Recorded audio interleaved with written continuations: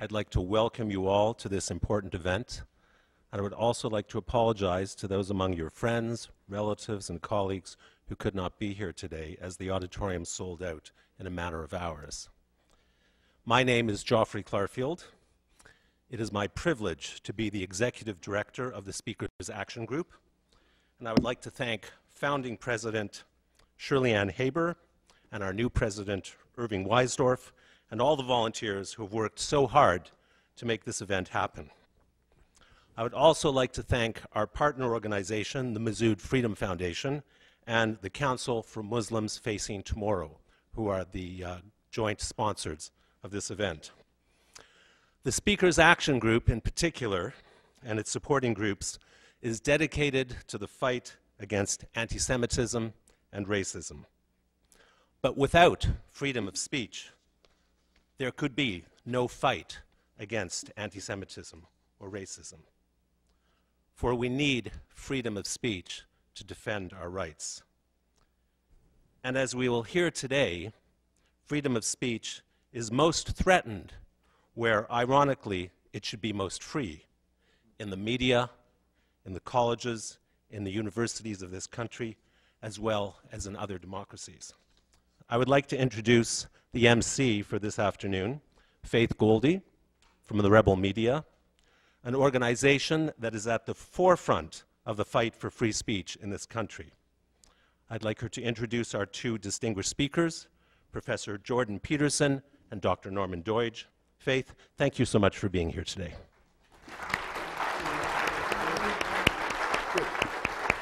He's been a dishwasher, a gas jockey, a bartender, a short order cook, a beekeeper, a plywood mill laborer, and a railway line worker. But today, Professor Jordan B. Peterson is best known for his work in the academic world.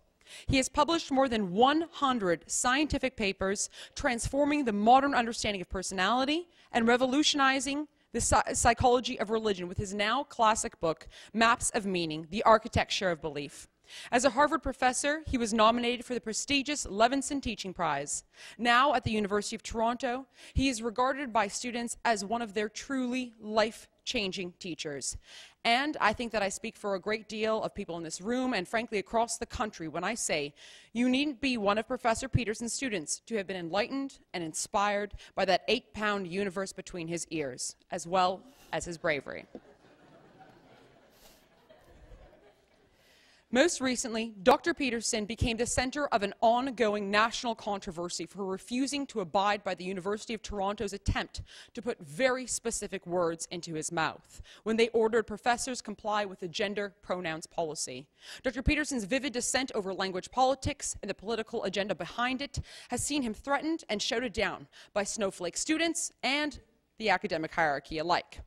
As a result of his public views on how political correctness violates freedom of speech and academic freedom in the West, Professor Peterson has become a cultural icon for liberty lovers and a long-awaited obstruction to the wayfarers on the long march of the institutions. Please join me in welcoming Dr. Jordan B. Peterson.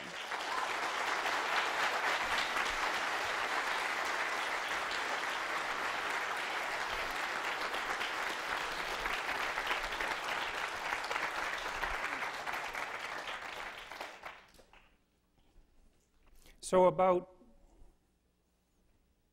3 months ago, I sat in my office at night. I wasn't really sleeping very well, and because my mind was running.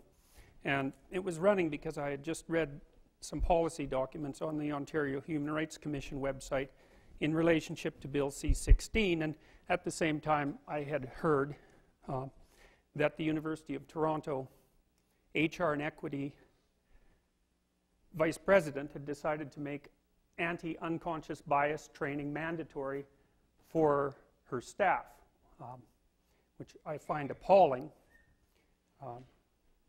and still find appalling. And I would recommend that if any of you are asked or required to have your unconscious biases adjusted, that you might note to yourself that by agreeing to do so, you have agreed that you're guilty, and I wouldn't recommend that. Anyways, I was mostly trying to straighten out my thoughts on these issues, and that's usually what I do when I speak, because and I have a good reputation as a speaker, and I think there's two reasons for that. And one is I don't ever speak to a group. I always speak to individuals. I'm not speaking to the group. I'm speaking to individual people. And I'm not telling you what's right, because I don't know what's right. What I'm trying to do is to formulate my thoughts more clearly. And it's helpful to do that in speech, even in front of an audience, because it's a dialogue with an audience. If you watch the individuals, then you can tell if they're following you, or mostly whether they're following you, if they can understand the line of the argumentation. And some of them will be shaking their heads, and some of them will be nodding, and some of them will be looking puzzled, in which case you have to kind of reformulate. And so, and that's how to think, and when you're speaking to people, it's okay to tell them what you know, but better to show them how you think. And that means you're going to stumble around like an idiot some of the time, because you're trying to grapple with things. And what I try to do for my students is to model the process of grappling with things, because that's what you do when you think. And Norman pointed out that you can be right, or you can try to get smarter. And to be right, then you convince people that you're right. But to try to get smarter, you find out why you're wrong. And so I decided a long time ago that one of the ways to deal with my authoritarian tendencies, let's say, was to make friends with what I don't know instead of what I do know. And that's a whole different way of looking at the world, and it's got its pain, because you're always trying to figure out more or less why you're a biased moron, and that's a very long list of you have a very long list of reasons for that, and then you have to find out why you're wrong. And as a short-term mechanism for attaining psychological stability, I wouldn't recommend it. But as a long-term process where you're trying to make things work better in the medium to long term, then it's the only way. But it's easy to sacrifice the future for the present, although it's kind of the reverse of the way you should do things. So anyways, I made these videos, pretty amateur videos, and the lighting wasn't very good, and there was a bunch of things wrong with them. And but one of the things I've been wondering about for the last 3 months is just what happened? Like, what's going on here? This is crazy. And I've been accused of a lot of things, some of which are no doubt true, but I've been accused of being a racist and being a transphobe, and what else? Profiteering, and I guess the other one was scaremongering. Yeah, that's the other one, scaremongering. And so, of course, I've been wondering if those things are true, because it's not like, my heart is as pure as the driven snow, hardly, and everyone has biases and all of that. So, and I also, while this unfolded, had a group of friends who were definitely critics, who were watching everything I was doing, and letting me know pretty forthrightly when I was being arrogant, and when I was looked kind of disheveled, and when my arguments weren't as clear as they could be, and and these were smart people, and their comments were very incisive. And then, of course, I had all the blowback, and I was paying attention to it, because, well, you should pay attention to such things. And I do pay attention to things, that's the thing. I actually pay attention to things. And if I'm embroiled in a controversy, even if it's a problem in my home, I try to get to the damn bottom of it. And the bottom of things is not a pretty place to look. And so, when you're arguing with someone at home, even someone you love, you'll notice that your argument can get out of hand, pretty quick. So if you're arguing with your wife or your husband, and it depends on how volatile you are, of course. But, you start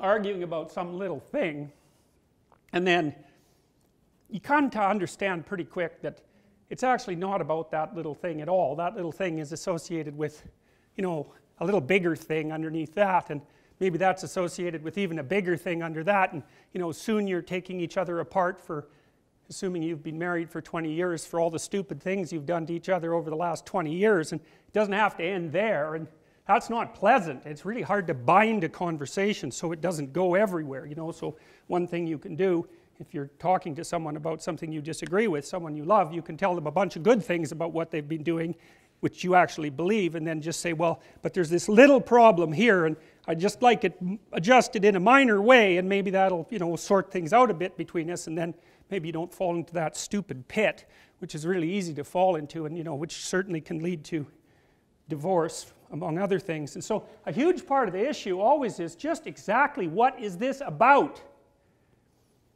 Well, I've been asking myself that question for a long, long time, because I've been interested in authoritarian conflict and atrocity and totalitarianism for way longer than anyone with any sanity should ever be interested in it.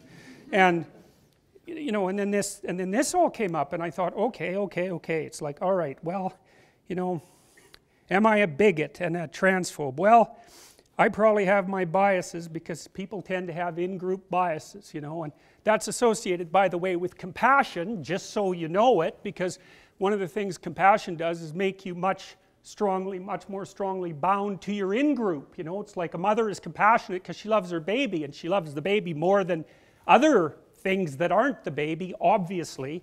And so actually compassion is one of the main sources of in-group bias, which is something for the compassion warriors to think about for like 3/5 of a second. There's nothing less compassionate to you than a mother grizzly bear protecting her cubs. And so you should think about that when you think about empathy for a minute, because empathy is by no means an untrammeled moral virtue. In fact, it's responsible and can be responsible for absolutely atrocious actions. It depends on who you're empathizing with, you know, and if you're empathizing with someone that you regard as an infantilized victim, then you automatically snap into a frame of mind where everyone who might be oppressing that infantilized victim is a predatory parasite. And you're not very bloody empathetic to them, I can tell you. So that's a big problem. Anyways, with regards to this scaremongering issue, so yeah, biased, yeah, probably, and blind, definitely. Like more than you might expect? No, I don't think so. And one of the things that actually protected me through all this was that, you know, I've actually tried to come to terms with the evil that lurks in human hearts, particularly my own, and I have 500 hours of lectures on that online. If anybody, you know, has the bizarre desire to pound their way through them, they can more or less figure out what I think, because I've said 500 hours of it publicly, and so I didn't feel too bad about my level of bigotry or hatred. You know, I think you could probably infer that by watching the videos, so it's kind of protected on that front. And then there was the scaremongering issue, and that's a good one. That's a tough one, man, because, you know, if you look at Bill C-16, it just kind of looks like, well, we're extending protection to another oppressed group, which isn't actually true, because gender identity, by the way, no, gender expression, that's not a group. I'd just like to point that out, because terminological accuracy actually matters. So we've extended legal protection to fashion, essentially, and you can say, well, maybe I'm, you know, being a bit intransigent about that, but I read the damn policies, and I don't think I am. And that's not a group, so that's an indication of the muddle-headedness behind the legislation. And then the federal government, the Department of Justice, did say on their own website that they were going to interpret that law in light of the policies of the Ontario Human Rights Commission. And so, fine, man, go to the Ontario Human Rights Commission if they haven't taken the policies off yet, and read what they're up to. And if you agree with that, well, good, agree with it. But I would suspect that if you agree with it, you didn't understand it, or you're up to something. And that comes to the next part. What are we really talking about here? Well, so we could be talking about my biases and my proclivity to scaremonger, and, you know, fair enough, but here's some reasons we're not. And one is that I have all those lectures online, and, you know, believe me, if there would have been a phrase in any of them that indicated that there was something even vaguely morally corrupt about me, it would have been paraded around as evidence. You can be sure of that. So that's kind of a relief. You know, I did a lot of soul searching in the last couple of months, and it's not like I'm without my problems, but anyways, so what is this about? Well, we'll say hopefully it's not about me, because that'd be stupid. And so what's going on? Why are all these people watching these videos, these things I made just to figure out what it was that I was thinking, you know, because I couldn't sleep one night, and because I'm not very damn happy about that unconscious bias stuff, which I regard as absolutely reprehensible, that you could be held guilty for your implicit perceptions. Think about that. God, they use that test as a diagnostic test, you know. It doesn't meet the criteria for reliability and validity that you'd use for a diagnostic test. It doesn't produce the same results one time after another, and you can use it to target anybody. And so go along with it if you want and just see what happens. Anyways, so I've been thinking about this, like, what's going on? Why the outcry? You know, you think, well, Professor Peterson got his 15 minutes of fame. It's like, well, I had my 15 minutes of, you know, trivial fame several times in my life, and there's some good things about it, but I am, despite what you might think, a rather private person, and so it's not like I'm particularly enjoying it. But I thought something, you know, when I made those videos, I thought, this is something I learned from reading mythology, if you have to fight a dragon, you should go to its lair before it comes to your village. And so people think of what I did as courageous, and I don't think that's right. I just think that I can see danger coming, and you get to pick your anxiety. I could either be anxious about speaking, or I could be anxious about not speaking. And so I chose to be anxious about speaking, and that's not exactly courage. It's more like common sense. But that assumes that you're looking into the future.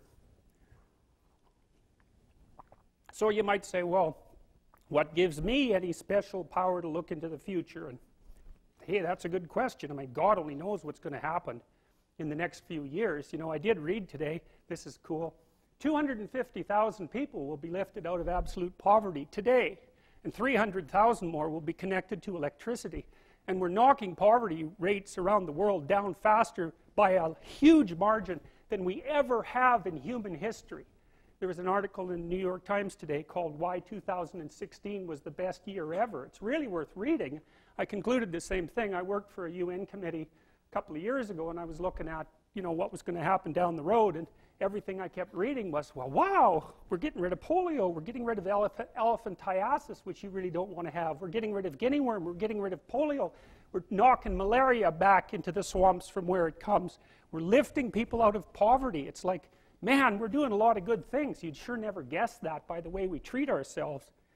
So anyways, so what's going on? Okay, so I thought, well, I better think about this. I've been thinking about it a long time. So, you know, the right wing is really hard on the Frankfurt School. You know, in the Frankfurt School were these kind of neo-Marxist guys who combined Marxism with Freudianism in the 1940s, and they were avowed neo-Marxists, you know, so it's not like I'm making an accusation. And they were kind of anti-system type people and all of that. But I think to lay what's happening at the universities and in the broader culture itself at the feet of the Frankfurt School is insufficient.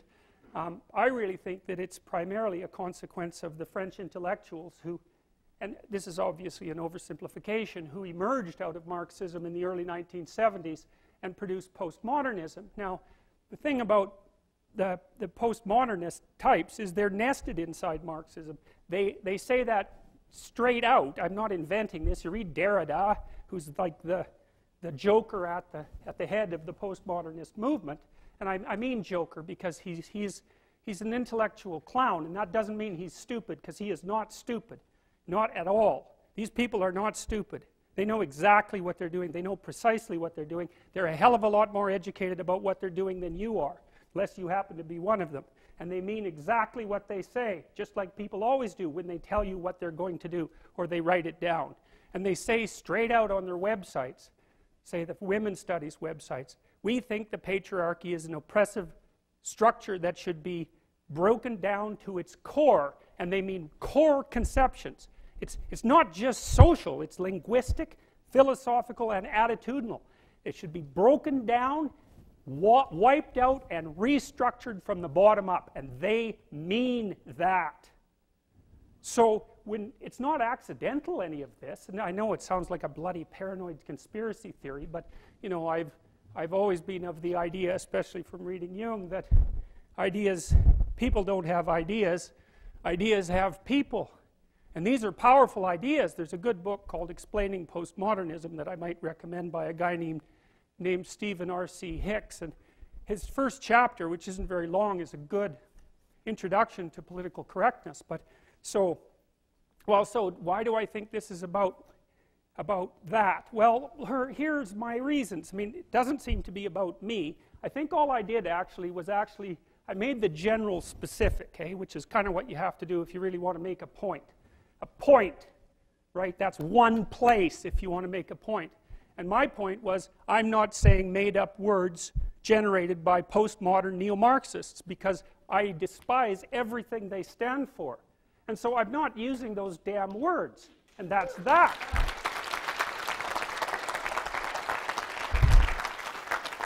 And it's not like I have something against transgender people. I'm sure some of them are lovely people and some of them aren't. You know, and so they can do whatever they want as far as I'm concerned, as long as they can do whatever they want as far as I'm concerned, as long as I'm not forced to go along with the most radical representatives of them who don't even speak for them anyways. I've got like 20 letters from transsexual people supporting what I've done, and like none opposing it. You know, one of the things that's kind of cool is I've only got 3 hate letters. I thought 3? Jesus, you guys aren't trying very hard. Like, and I got like 1,000 letters of support. And if you go on YouTube, where I'm radically overrepresented, and you look at the comments and the likes and the dislikes, it's about the same ratio. It's like likes to dislikes is like about 100 to 1, and almost all the comments are positive, which, you know, could easily be a selection bias, and probably is, but, you know, it still means that there's quite a few people who think that what I'm doing is sort of okay as far as they're concerned, and so that's important. So, anyways, we need to talk a little bit about postmodernism. Okay, so let's go back to France in the end of the 1960s. So, and this is, of course, an oversimplification, and I'm sure I'm wrong about some of it because, you know, it's not exactly my field of speciality, this sort of sociology. I'm more of a scientist type, and if I read philosophy, I tend not to read second-rate philosophy, and so I've tried to avoid the postmodernists to some degree because their incoherency is one of the least of their sins, but they don't care about that. No, you've got to understand, man. It's modernists and Enlightenment people and even traditionalists who care about coherency. The postmodernists don't believe in coherency. They don't believe in, and I'm not making this up, this is part of their philosophy. They don't believe in logic. You know, Derrida says straight out that Western society is phallo-logocentric, by which he means male-centered and privileging the idea of logic.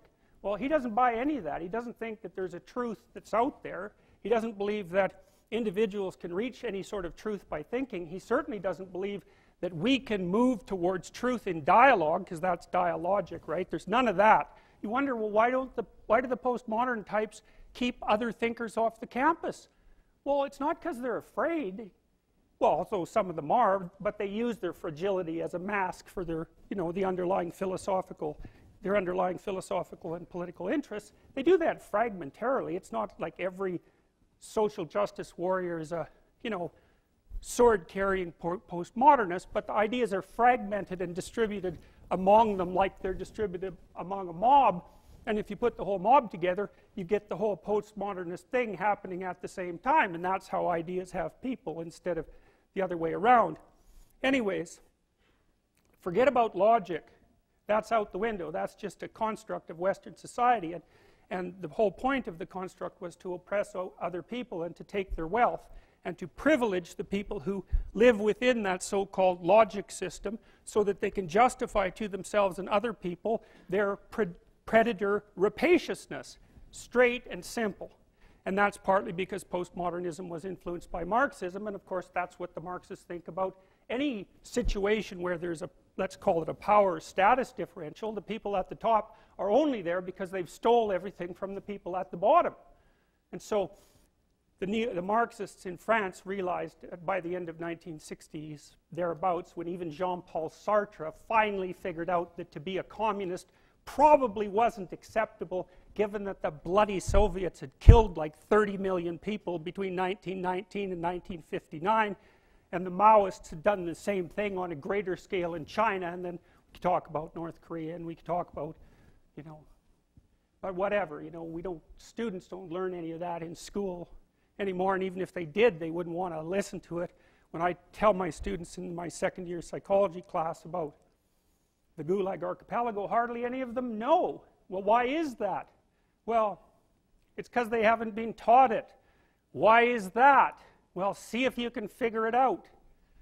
All right, so anyways, back to the postmodern types. So, you know, it got to the point where there was just no way you could be a Marxist, especially after Solzhenitsyn, because Solzhenitsyn wrote this great book, which is actually out of print, for crying out loud, which I've actually been able to popularize like mad over the last 3 months, which is, you know, really mind-boggling. And what Solzhenitsyn did in his genius manner, because he's up there with Dostoevsky and Tolstoy, like, man, that guy, he's a towering intellect and a person of spectacular moral force, you know, like, he put himself on the line for that book. He memorized it when he was in the prison camps. It's 3 volumes that thick, you know. It's like 2,000 pages of someone screaming, the smartest person you've ever met, the wisest person you've ever met, screaming in outrage for 2,000 pages. It's no bloody wonder it's out of print. Anyways, what Solzhenitsyn did was take on this claim you often hear the radical leftists make about communism, about Marxism. They say, well, that wasn't real Marxism. It's like, okay, well, how many countries do you need to disprove your thesis? How many millions of people have to die before you might admit that you're wrong? Well, obviously more than 100 million, because that's the approximate total. That's probably an underestimate, but we'll be conservative, because adding another 10 million doesn't really make that much difference. So Solzhenitsyn took that argument apart, partly in his book Lenin in Zurich, and then partly in the Gulag Archipelago. But groundwork had already been laid for all that by Nietzsche, who knew exactly what was coming in the 20th century, and by Dostoevsky, who wrote a book called The Possessed back in like 1880, where he outlined in painful detail the precise mindset that would produce the Russian Revolution like 30 years later. Amazing. And Tolstoy as well, he knew what was coming. It made him suicidal. He wrote in his confession that the conflict between the ideas of Russia, the traditional ideas, and the Enlightenment ideas sweeping in from the West, they blew his worldview apart, which was traditional religious, blew his worldview apart so badly that he was suicidal at the height of his fame. Tolstoy knew what was going to come too. And so it's not like Solzhenitsyn was the only person who could see this. Orwell knew it. Malcolm Muggeridge knew it in the 1930s when he was noting that the Soviets, given their idea of class guilt, which sounds a lot like white privilege to me, or any other form of racism, they used that doctrine to just round up all the kulaks. They were the productive farmers and ship them off to Siberia, and then 6 million Ukrainians starved to death, but you know, they had too many Ukrainians anyway, so it didn't really matter. So anyways, back to the postmodern types. Well, you know, this all was revealed in such painful detail that even the kind of closed-minded ideologue that Norman referred to just couldn't quite muster up the moral courage to keep beating the same damn drum. So what they did instead, being highly intelligent individuals, was play a game of sleight of hand and transformed these Marxist presuppositions into postmodernism in the 1970s.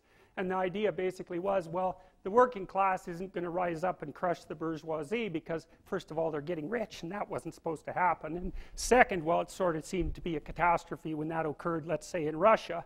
And so maybe we won't do that anymore because the working class actually isn't buying into this either, which is also a problem. You know, having internalized their own oppression, they wouldn't buy into this, to the global myth of utopia. So maybe it's because they had some sense. It's certainly possible. But anyways, the sleight of hand was, oh, well, fine, we'll just play a different oppressor versus oppressed game, and we'll introduce identity politics. It's like, okay, you're not being oppressed because you're a member of the working class, you're being oppressed because you're a woman. Or you're being oppressed because you have an ethnicity that's outside the main paradigm, whatever that might be. Or it's because of your sexual preference or your sexual identity. Whatever places you in some manner outside the normative culture. And, you know, the thing is, the postmodernists, you know, you might think, well, your culture is good for something. It gives you a hierarchy of value. It rewards competent people. It gives you a direction so you can climb up, you know, because otherwise everything's leveled to nothing, and then why do anything? Well, they don't care about any of that. They don't believe that there's any such thing as competence. They don't believe that there's any such thing as up. This is all, postmodernism wipes all of that out. And so when the postmodernists analyze a text, all they care about is how it privileges the position of the author and who it oppresses.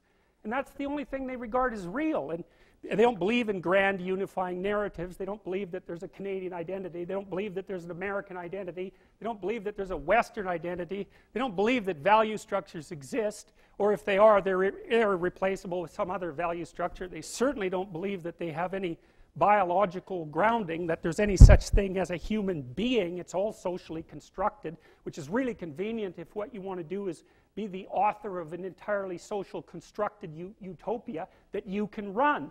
And then when the Marxists say, well, that wasn't real Marxism, what it really means, and I've thought about this for a long time, it's the most arrogant possible statement anyone could ever make. It means, if I would have been in Stalin's position, I would have ushered in the damn utopia instead of the genocidal massacres, because I understand the doctrine of Marxism and everything about me is good. It's like, well, think again, sunshine. You don't understand it. You don't understand it. And you're not that good. And if the power was in your hands, assuming you had the competence, which you don't, you wouldn't have done any better. And even if you had, there would have been someone else waiting right behind you to shoot you the first time you actually tried to do anything good. And that's what happened to all the old guard who ran the damn revolution. Stalin rounded them all up and shot them, along with their families and millions of other people.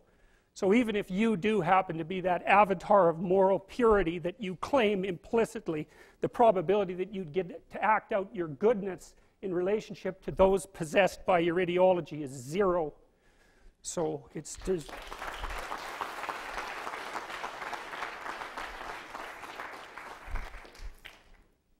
so, you know, you think, well, why are these postmodernists doing what they're doing? Why do they oppose the patriarchy? Here's a question. Why don't the feminists complain about Saudi Arabia? It's like,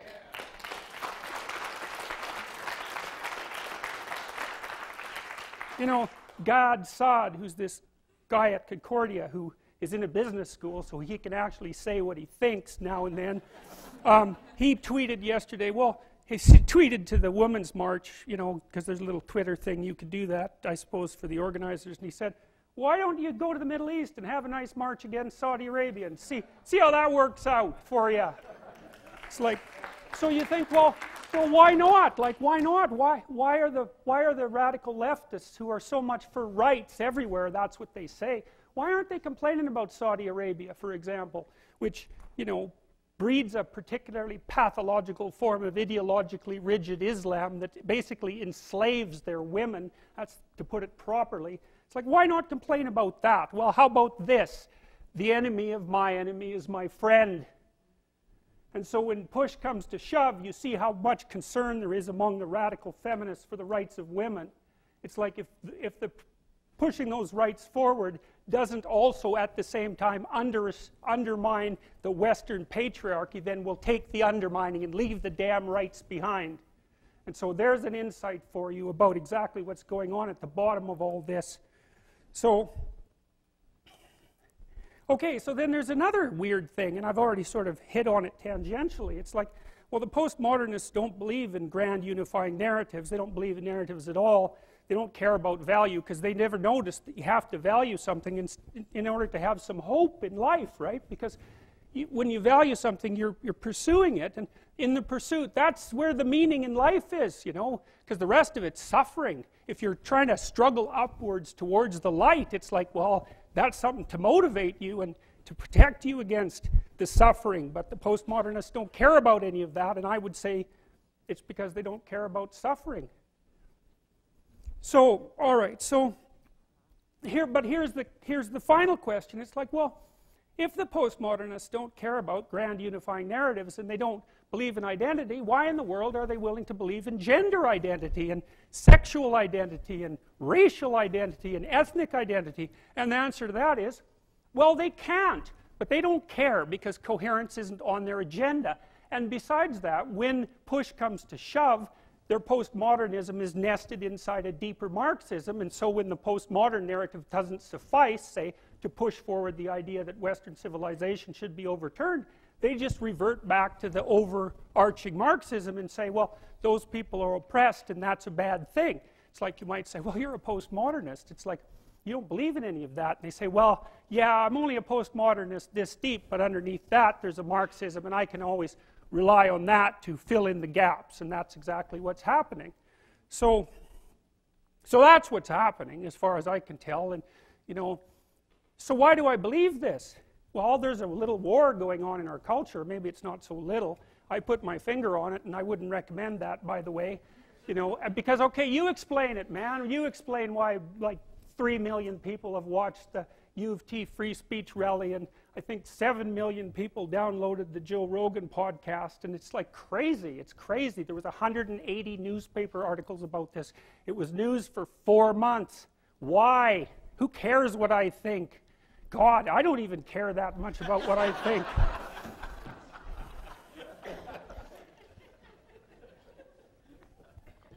Well, what about Trump? What's going on there? What's going on there exactly? It was interesting listening to Trump's inauguration speech, because I detected elements of National Socialist thought in it. And I'm not being dismissive. I'm seriously not being dismissive. But when you radically activate on the side of the left, you call forth compensatory forces, and they're not in your control. And like Trump opened his speech, you just read it, he sounds like a 1950s socialist. He's going to use the power of the state to bring the industry home, to produce a lot of infrastructure. It's a state-business unity with the state in charge. And then at the end of his speech, which is where he stops being at least the international kind of socialist, he says, well, borders are really important, and so is national identity. And he does embed that within belief in God, which is probably a good thing, assuming that he's serious about that.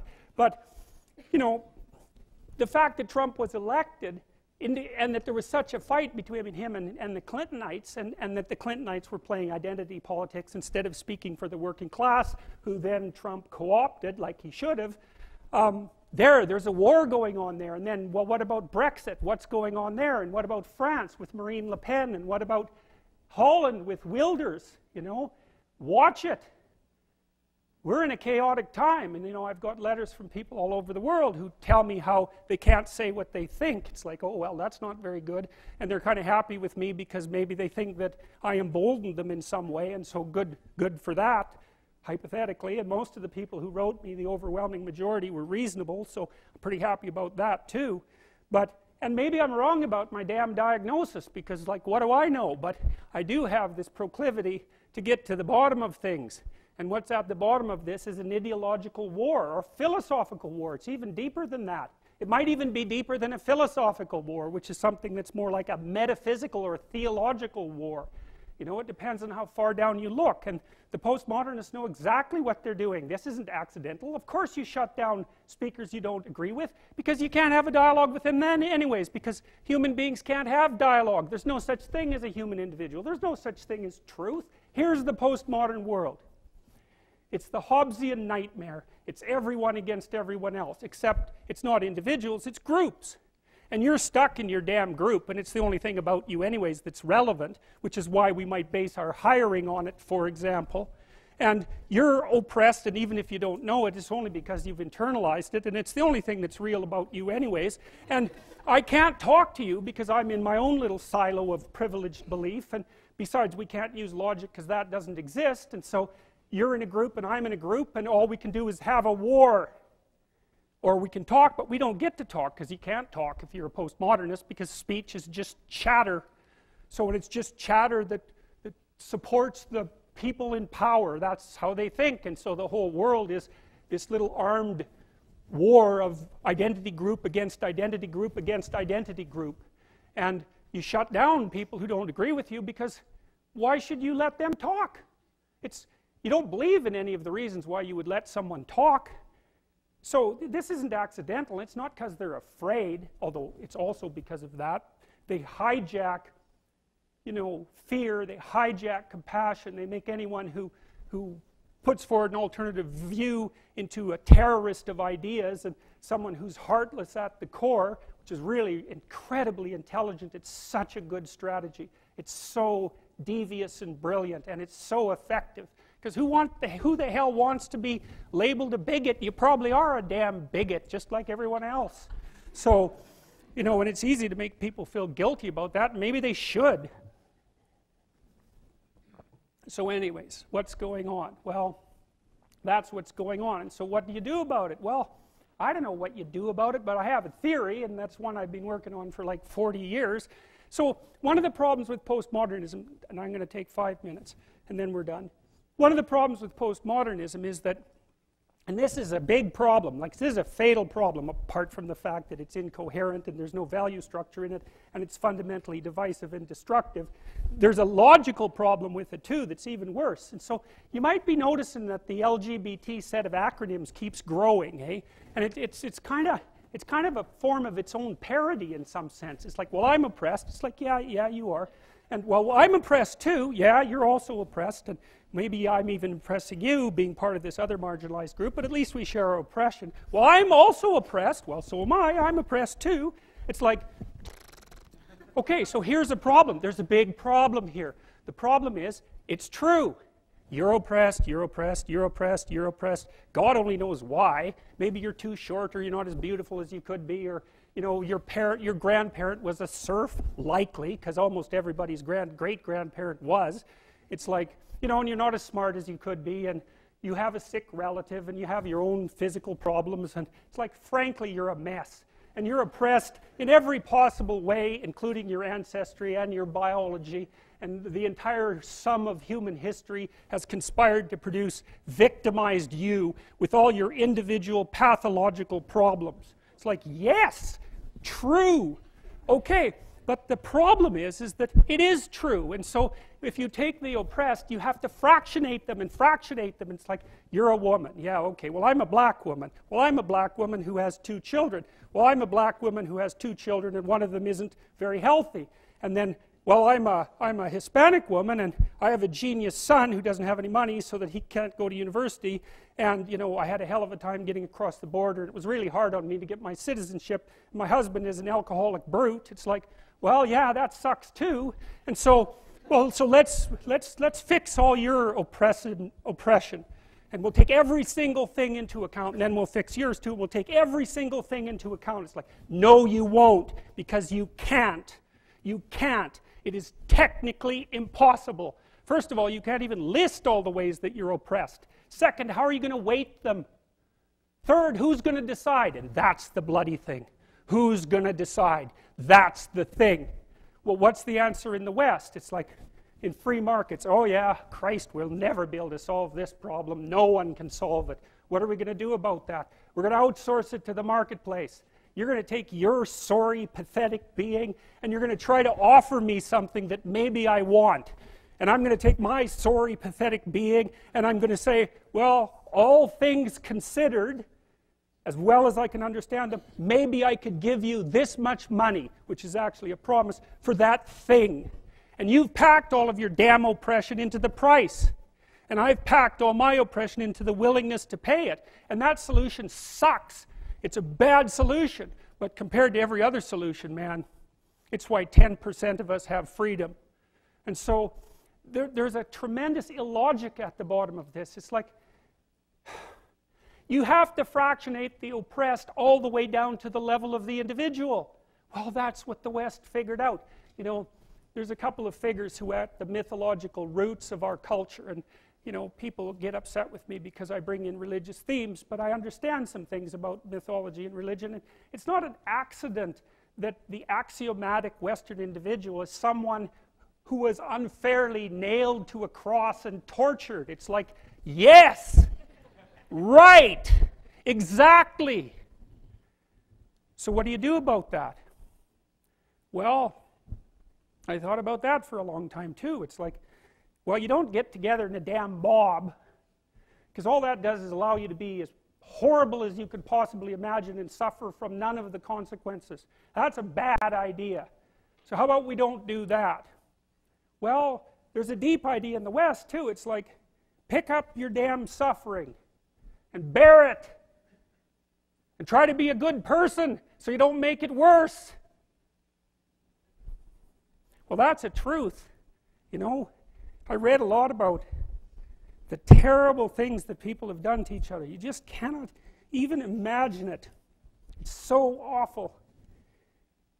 So you don't want to be someone like that. Now, do you have a reason to be? Yes.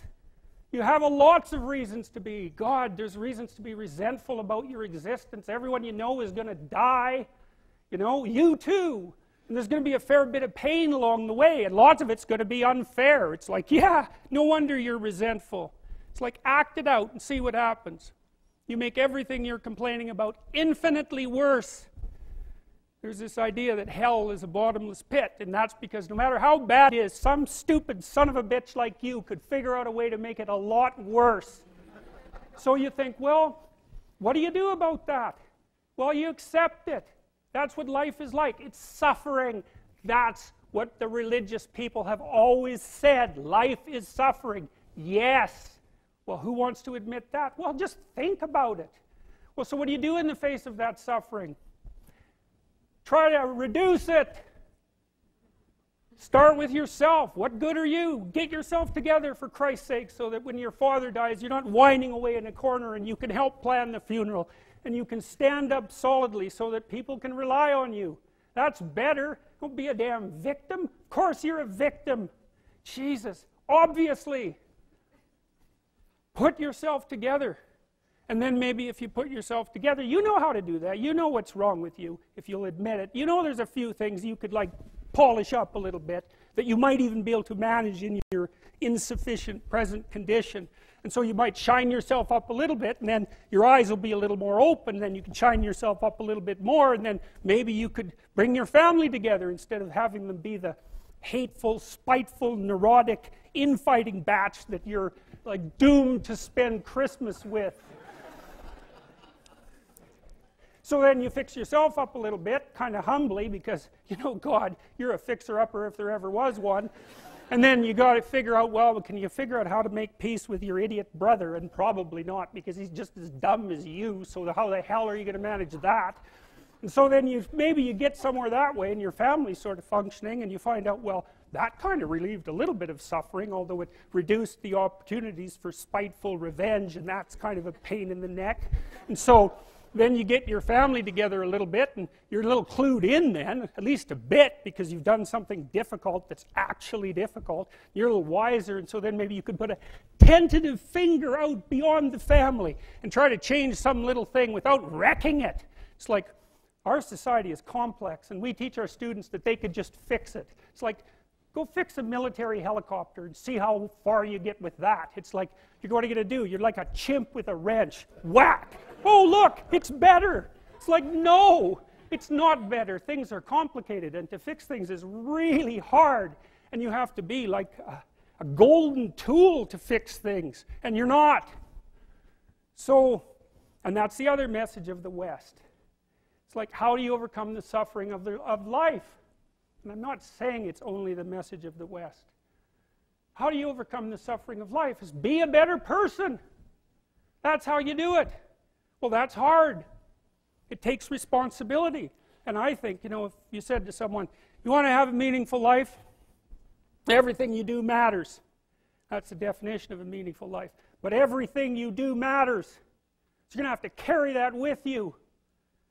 Or do you want to just forget about the whole meaning thing, and then you don't have any responsibility, because who the hell cares, and you can wander through life doing whatever you want, gratifying impulsive desires for how useful that's going to be, and you're stuck in meaninglessness, but you don't have any responsibility. Which one do you want?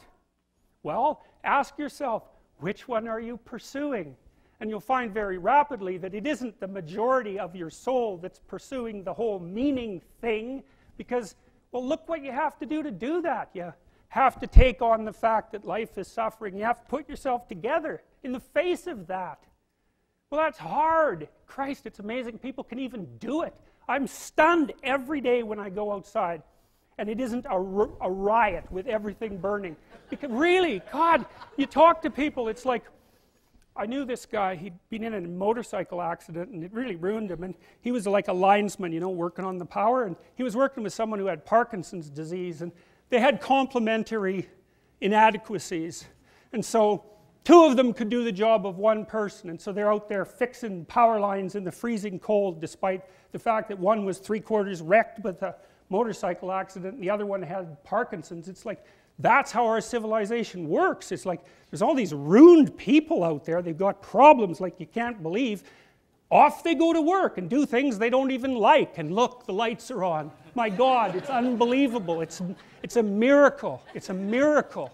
And we're so ungrateful. College students, the postmodern types, they're so ungrateful.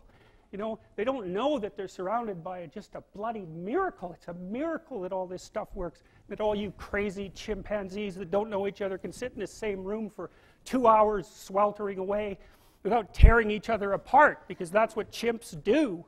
So,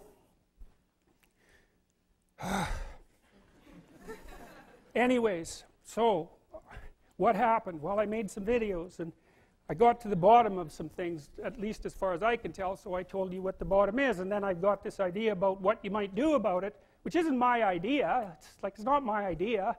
It's an old idea. It's far older than Christianity. It's old. It's the oldest story of mankind. Get yourself together. Transcend your suffering. See if you can be some kind of hero. Make the suffering in the world less. Well, that's the way forward, as far as I can tell, if there is any way forward. And that's what's under assault by the postmodernists. So look out, because they know exactly what they're doing, and they know exactly why they're doing it. And that's what it looks like to me. So, that's it.